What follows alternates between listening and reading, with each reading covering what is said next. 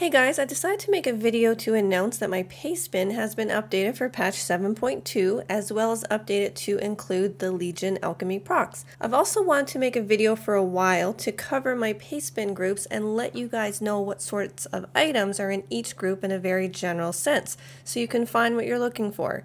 So I thought I could combine all of this information in this video. This video, however, will not cover how to import the groups into your TSM, as I already have a very detailed step-by-step video on that topic. I'll toss a link to that video in the description. Now, before we jump too deep into nerd talk, I just wanted to quickly mention for any new people what this whole Pastebin thing is about. Most of you probably have heard about Trade Skill Master. It's an add-on that streamlines your buying, selling, and crafting in the game, among many other things. This add-on is an empty shell and only does what you tell it to do, meaning you have to set it up. While I certainly encourage everyone to build their own TSM as you will understand the add-on better, there are just some people who would rather use someone else's profile. That's where Pastebin comes in. It's a text sharing website. I can export my TSM settings into Pastebin, and then you guys can grab those settings and import them into your TSM. This includes all my buying, selling, and crafting operations, and those operations will work with pricing on your own specific server. So this is my main Pastebin. It has really large groups. Not everyone's PC can handle all of these massive groups. Some people have complained their PC crashes when they try to import some of them. That is what led me to make my alternative Pastebin, which is this one over here. This alternative Pastebin has all the same stuff that the main Pastebin has, just the groups are much smaller. So for anyone who doesn't have a beefy PC or is just looking for some very specific groups, this Pastebin will be for you. Choose whichever one best suits your needs. Okay, so let's go through each group and give you guys a general idea of what's in them. The shopping list, if you grab that group from Pastebin and you go and you pop it into your TSM, this is what it's going to look like. There are some subgroups here not shown, but just to give you a general idea, most of the raw mats that I buy and or sell in the game are in this group. So all of the Legion raw mats are in here. Old content raw mats here, all of the Eternals, Primals, Volatiles, and Sorceress are here, and some other random items. This is not to say that everything in the game is in here, so feel free to add anything to any group that you want. So the Legion BOE groups, I'll have to just direct you guys to either Muffin's groups. He is on the TSM team and he is much quicker with updating these groups online for you guys, and I'll have a link for his stuff in the description. However, his groups will only have the item IDs. If you really want the buying and selling operations with them, you'll have to get them from my alternative Pastebin. I physically cannot put them on my main Pastebin because they're too big for me to even export them. Now this is what the transmog group looks like. It has every single piece of armor and weapon in the game, and it's pulled from the Wowhead database and then sorted into groups based on pricing using region and global prices. It also has all the vendor shirts, vendor transmog in their own group, so you never accidentally buy a vendor item from Sniper, because when you hover over the tooltip in Sniper you will see it is in a vendor group, which is a warning not to buy it. Now because this group is so large and has so many items in it, this is going to be one of the common ones that's going to crash people's PC. So if you can't get this group in, this is one that a lot of you guys will probably have to head over to the alternative Pastebin to get if you want. Alright, so I have all of my professions set up in TSM the same. They're all broken down into 3 sections. So the first section is always going to be the Legion aspect of that profession. The next section is always established markets within that profession. So anything outside of Legion that does very well in the auction house and makes a good amount of gold is going to be in that second group, and then everything else that's left over from the profession will be in the third and final group. So you can see here I've got all of the professions on the screen, and you can see that they're pretty much all set up that way. Leatherworking would look like this, tailoring would look like this, blacksmithing would look like this. So this is what enchanting would look like here. Alright guys, you see Jewelcrafting looks about the same, but there's a slight difference there at the bottom. You can see instead of one leftover group, I've broken up that leftover group into 2 different sections. One has the gear and one has the gems.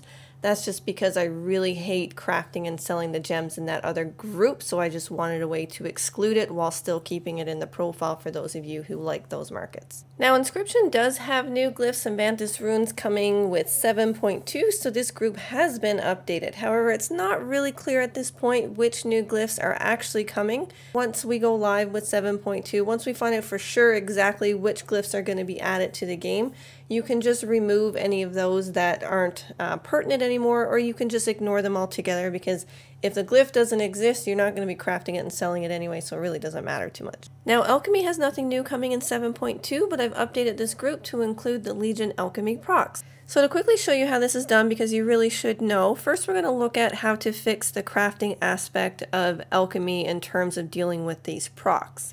So you have to go to the crafting operation or make a crafting operation and then select override default craft value method.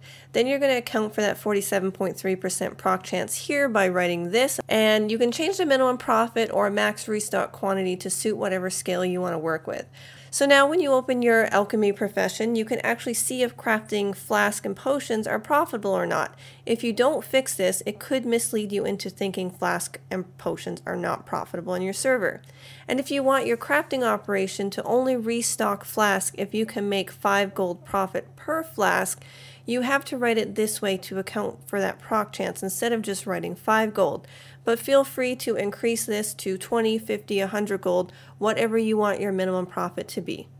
Now, to account for the proc chance in the selling operation, you would have to make it look something like this.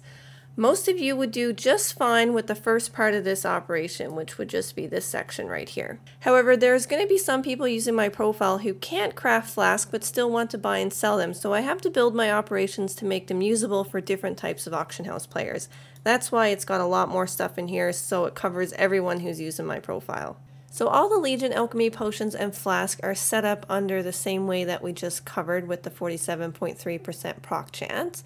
However, Potion of Prolonged Power has a much lower proc chance. So I've incorporated this much lower proc chance for this item into my TSM, which is of course also updated on my Pastebin. So there's nothing new coming for engineering in 7.2, but for any of you who are curious as to what this group looks like, there you go. So Legion cooking looks like this. So if you were to grab my Battle Pet group on Pastebin and pop it into your TSM, this is what you would get. Now there's some new ones coming in 7.2, which has been included into this group, and feel free to arrange this group in any which way that you like. So if you were to grab the events group, what you would see is exactly what is here on my screen. The gold making aspects of each of the events can be found in their respective groups. So whenever an event is on and you're not really sure what you can do with that event to make gold, this would be a great place to go and look and find that information out. The farmed random items has some new updates for 7.2 which are included. This group is a nice group of items we generally farm or flip or both. Lots of new 7.2 items coming. These items look like they can be sold on the auction house. If anything is a bust, just delete it or ignore it. And the group with all the lock boxes, that honestly is just there for mailing convenience, and that's it. No longer available items are pretty self-explanatory. Some people like these markets, some don't. It's totally up to you. The recipe section should be pretty self-explanatory. It's broken up into sections, allowing you to focus in on any particular area of interest. TCG mounts are in their own group. I do not have all of the BOE mounts in the game in my TSM because I don't play those markets, so if that's a market that's of any interest to you, you're going to have to build that group yourself. BOE toys are in their own group for selling and or flipping. And the final group is vendor restock. I have items in here that I frequently like to restock and have sitting in my guild bank for crafting queues, so I don't always have to be running to a vendor. Streamlines my crafting process. Feel free to add any other vendor items to the list that you frequently buy. So that covers my TSM Pastebin groups in enough detail for you guys to find exactly what you might want. And thanks for watching. Don't forget to like, subscribe, and comment.